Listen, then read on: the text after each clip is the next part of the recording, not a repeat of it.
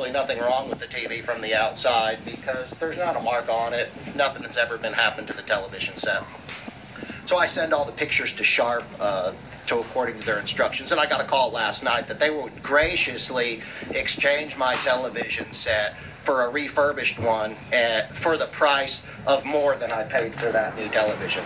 After a little internet research and being clear that there's absolutely no way to fix an LED screen for any reasonable cost, the television set that I've been watching for probably less than 10 minutes is getting ready to go through a short funeral.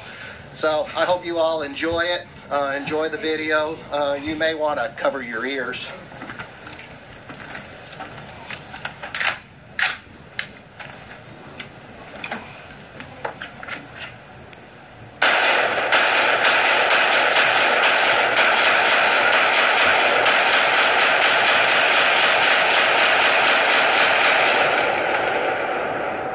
So at this particular time, that's about all that television set's good for. I hope you enjoy my video.